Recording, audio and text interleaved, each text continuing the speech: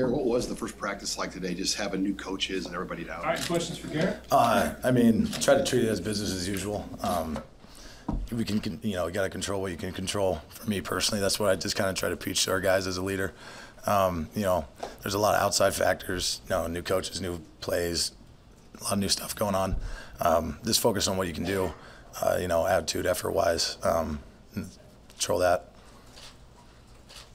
Do you feel like you've always been a vocal guy, outspoken guy, but do you feel like you're in a different role with the number of seniors that have left on your side of the ball? Yeah, last year there was a ton, like you said, a ton of seniors. I try to help where I could and whatever they told me to do. This year with, a limited amount of seniors, I step in that role as a leadership guy on defense and as a team and try to do the best I can. Notice your voice is missing a little bit there. Did you give a passionate welcome to spring football? Yeah, during mat drills I lost it yelling at dudes, getting excited. Like you said, try to be vocal, so kind of embracing that fully right now. What are those like? It looks like some version of fun, being out there early in the morning and doing the tug of war or pulling out a fire or whatever. Yeah. I mean, with everything going on in the world, especially in the past with the team and just Nebraska football, the eternal optimist in me always comes out. You got to be out there. It's supposed to be fun. You're supposed to be having fun with your boys playing football. That's what it's all about. That's why we started as little kids. So, doing your job, doing it the best of your ability, giving 100% effort and loving what you're doing with the people you're with is, the biggest thing that I try to say as a leader and guys on defense. You love what you're doing with the people you love. Things get pretty easy, and trying to be that guy to start that wave is something I've been trying to get done. Garrett, from your point of view, what does the defense need to accomplish in spring football to be a winning team? Obviously, like you said, those seniors left and having some young guys step up into those shoes, get that chemistry back all together. Bulk of our experiences with our linebackers, those interior D lineman guys need to step up. Get a leader or two in that spot, and then DBs have that back end figure yourself out. Once you figure that out, get that chemistry back and play to our standard that we've set. Is there a difference between day one and this year and day one last year? The feel of new coaches, obviously, on the offensive side. To be honest with you, I don't really remember much. I hit a lot of dudes, kind of forget some things, but overall, like you said, with those new coaches, kind of that mentality that we have it's just kind of that new feeling, you know what I'm saying? But try not to focus on that, trying to focus on what we can do as a defense with the guys we're with, trying to figure everything out depth-wise, who's going where and how they play and what's going on. I guess that's a new feeling. I'm guessing there's always urgency, but is there more urgency this time around? Where you're at in your career, where the team's at? Yeah, for me, defensively wise, that black shirt standard, we always have that sense of urgency of getting better and, getting to where we're going. There's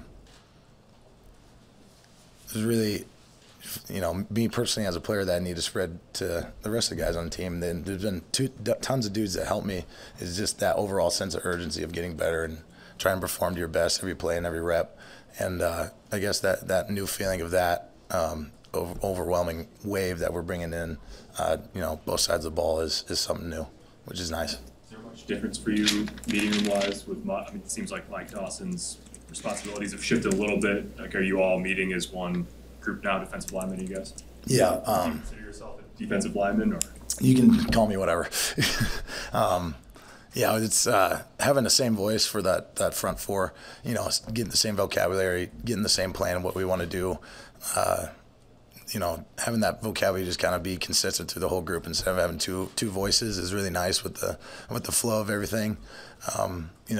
When it comes to game time into the fall with plans we want to do, how we want to attack things, I think that's going to help a ton, just having one voice.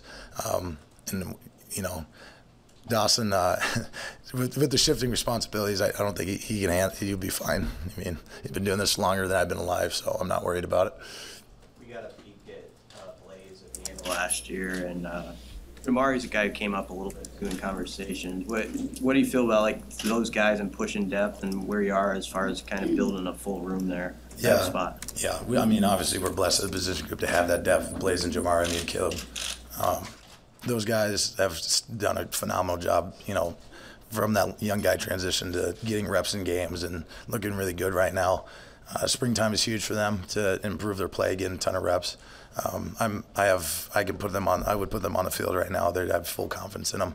They're great guys and great players, and they hold themselves to a huge standard like we try to do as a defense. What's next for you personally? You've kind of talked about the general defense and stuff. What do you want to do individually where you can take your game up a notch, you think? Just being more consistent on that pass rush side. Being in that elite edge defender in the Big Ten. Not even in the run game, but just pass game as well. Keeping that part of the game with the run defense that I had last year. But personally, as a player, just with that pass rush and getting consistent and being in the backfield and being that presence. Garrett, in practice, you've chased the same quarterback here for the last 3 years. You got a couple new ones out there today. What did those guys bring, just from your perspective? They're still fast, so maybe I'm just slow. I don't know, but they do. The first day they did a really good job. Logan and Casey stepping up, and obviously Heinrich and Chuba and all those dudes. I don't know the rotation or what they have, but definitely different feels. Logan likes to run. Casey might stay in there. Heinrich can sling it around. So just kind of knowing who you're going against, who you're rushing against every series is huge. Each of those guys have different strengths and weaknesses. Obviously, everybody does. But it's definitely a different vibe when somebody's back there different now. Obviously, you're a pretty intense guy. How do you balance that with knowing that more guys are leading up to you or looking up to you now? Do you have to dial that back at all, you think? Just being a smart leader. Obviously I can't be yelling all the time. But, part of being a leader is teaching, young guys, hey, be confident in yourself, trust yourself when you make these calls, break on the ball and know that you're, getting to the ball, run all the time. Just, really simple standard things that, make a great defense, make great players is just, because I remember being young for me, being out there having no idea what's going on, and you're expected to make these huge plays. Just helping guys that transition and getting that out of that mental space is being confident in yourself. Just play, be free, go have fun. And obviously with that standard that we have. So. How do you instill confidence in those guys? Just reinforce it. I mean, obviously, when you're out there and you're hearing it from, leader or different guys like, hey, man, you got it. Don't worry about it. They're not going to be questioning themselves when they make a call or a break or something like that. You didn't get a lot of additions at your particular position, but how does this sort of portal era where, especially in the secondary, for example, a lot of new guys popped in and there's new faces on your defense. Does that add a little boost, going into winter conditioning with new faces, or what's that like? All these new guys. Yeah, I mean, I'm still trying to figure it out as a player. It's a little different. It's kind of like pro now. You might bring in, free agent guys or whatever, but bringing in some more bodies, guys leaving, coming, going.